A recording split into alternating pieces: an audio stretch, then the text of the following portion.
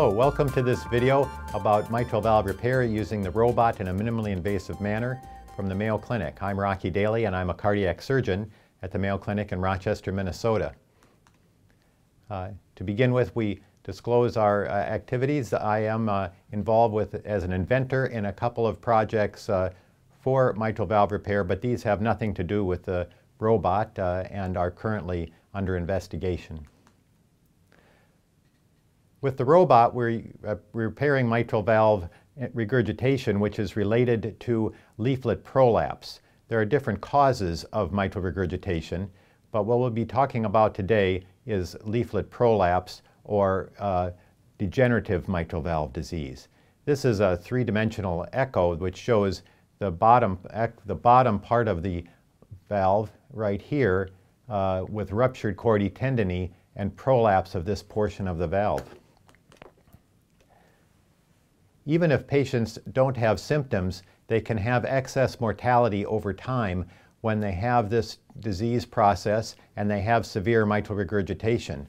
This shows survival of patients that have mitral regurgitation due to leaflet prolapse compared to a normal population, and you can see that there is an excess mortality. If patients develop symptoms, even if they have normal cardiac function, they can have an excess mortality compared to what's expected. But if we intervene and fix the valve before the symptoms are severe and while the heart is still functioning well, the patients will have a normal survival compared to the rest of the population. So the disease process is essentially suppressed. There is enough information about repair of mitral regurgitation now for there to be guidelines which have been developed by the American College of Cardiology and the American Heart Association for indications for surgery. And this includes indications for even patients that have not yet developed symptoms. Mayo Clinic has really a vast experience with mitral valve repair. This is the number of mitral valve repairs per year going back several decades, and you can see there are over 8,000 mitral valve repairs now at the Mayo Clinic. Now we have the robot, which allows, with this technology, allows us to do the procedure in a minimally invasive way and still preserve the same techniques that we have used over decades. Our experience with mitral valve repair at the Mayo Clinic is here. It began in 2008, and we had a lower number as we changed surgeons occasionally, but we are over 100 cases per year now, and we have considerable experience. We have experience with over 700 cases. This is the incision for a standard repair of the mitral valve in a conventional manner. It's a median sternotomy, and this is really very good for surgery. It has been the standard for decades. Sometimes we can do the surgery through a small thoracotomy on the side, but with the robot we can manage it through several very small incisions. Here is the working port here, and you can tell that we have reached a point of very small incisions now thanks to the technology. The thing we do want to do is maintain very good outcomes, and that means that we need to select patients properly. Some patients are not a good candidate for this. We want to avoid shortcuts. We use the very same technique that we use with a standard conventional open surgery, and we monitor and control what's our outcomes.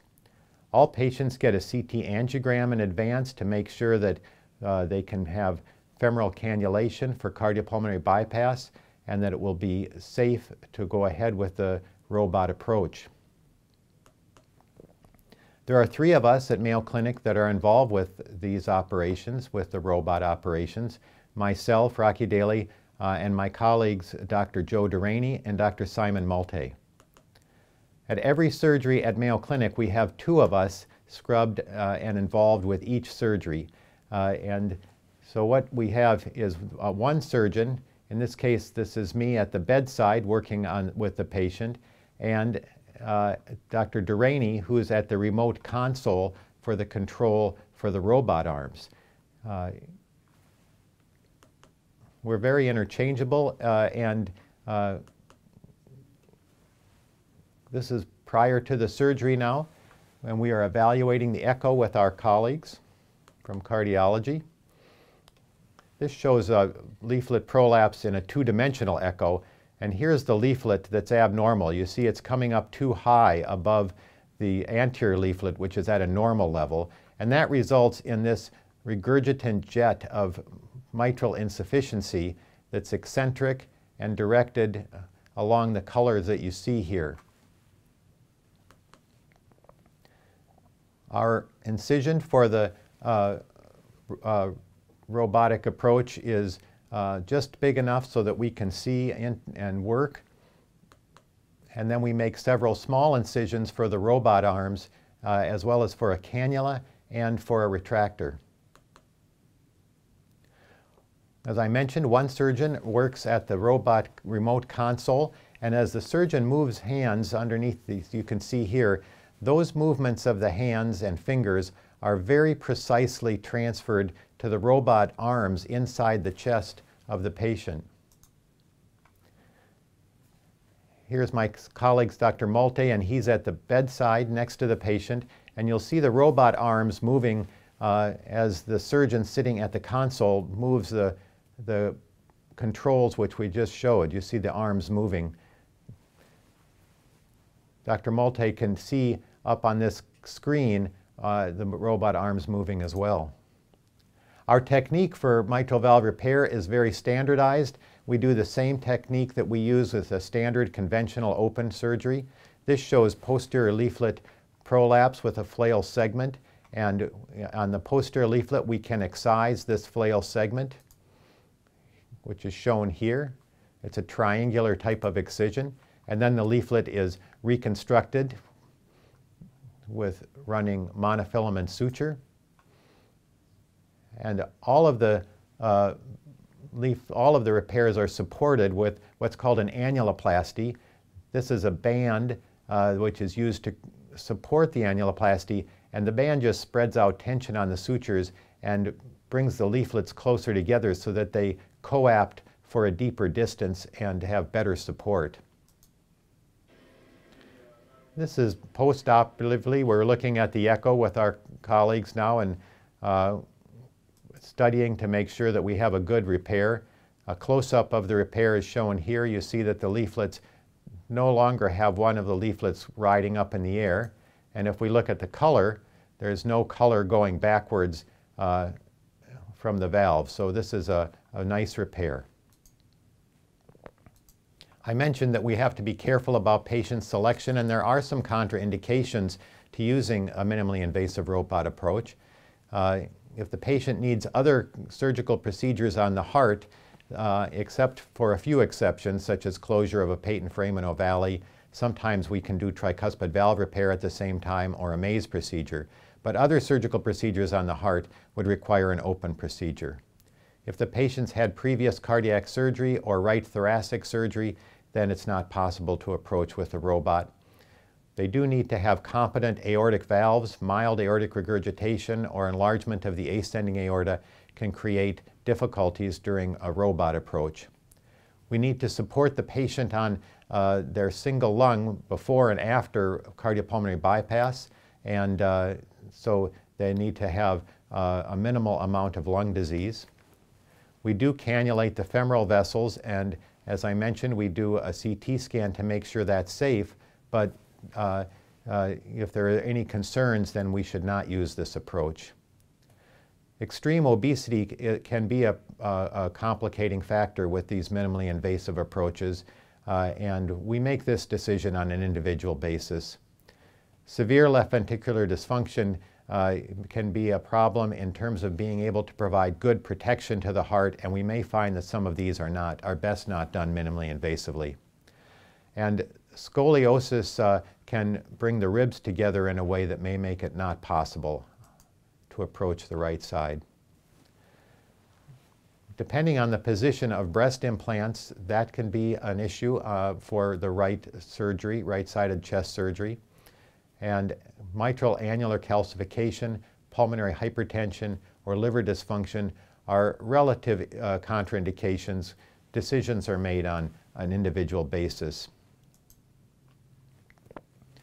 We have experience, as I mentioned, with over 700 robot-assisted mitral valve repairs now at Mayo Clinic.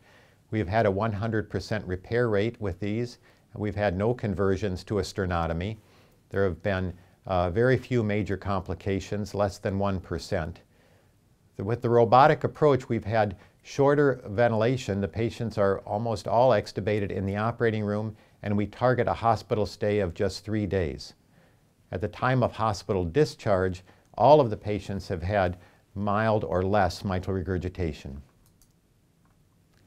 Durability of the repairs has been studied, and this is durability out to 10 years and need for mitral reoperation.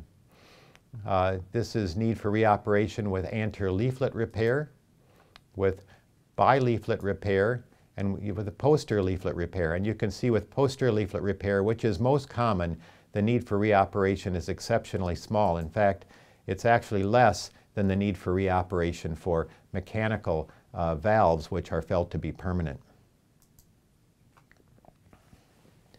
We've done some other operations, as I mentioned, with the robot. We've had patent frame and ovale closure in 15% of our patients. We've done left-sided maze procedure in 55 patients. Tricuspid valve repair, either as an isolated procedure or combined with mitral valve repair in 10. In 10 patients, we've done tumor resections. These are isolated tumors. And ASD closure in 6, and an Amplatz device removal in 1 patient. One of the benefits of robotic approach or minimally invasive approach is the recovery time. This shows return to work with the robotic approach compared to return to work with an open mitral valve repair, and the percentage of patients at 3 months that have gone back to work is higher with the robotic approach. So the outcomes have been similar to an open repair. This has been a safe and efficacious way of fixing the mitral valve. We do use the same technique that we would use in an open repair, so we understand very well the durability. The bypass and cross-clamp times are similar to open repair. Length of stay is reduced. We do target about 3 days in the hospital. And cost has been similar or reduced due to the lower hospital length of stay. So in conjunction with my colleagues, I want to say thank you for taking the time to view this video.